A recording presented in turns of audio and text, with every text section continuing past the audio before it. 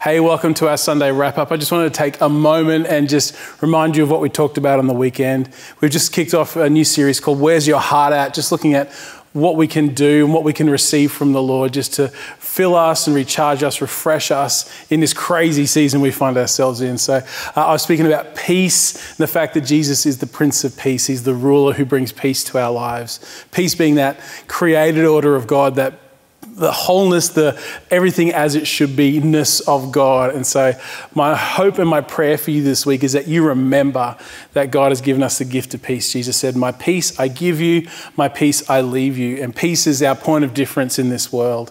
We can feel like we lose it. We can feel like we get lost in the midst of chaos. But in all of that, Jesus gives us his peace. It's a peace that stills storms. It's a peace that overcomes chaos. It's a peace that sets everything right, and we can find ourselves in him.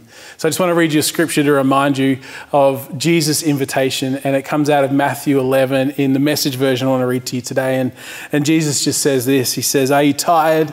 Are you worn out? Are you burned out on religion? Come to me, he says. Come to me.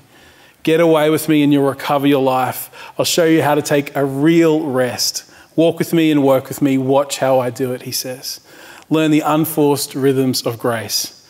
I won't lay anything heavy or ill-fitting on you. Keep company with me, says Jesus, and you'll learn to live freely and lightly. And that's my prayer for you this week, that you'll cast off the heavy burden of chaos and fear and anxiety and worry and stress, and even the need to maybe fix everything in our own strength. And we'll trust Jesus this week. We'll walk with him. We'll come to him, and we'll let his peace touch our lives. Bless you this week.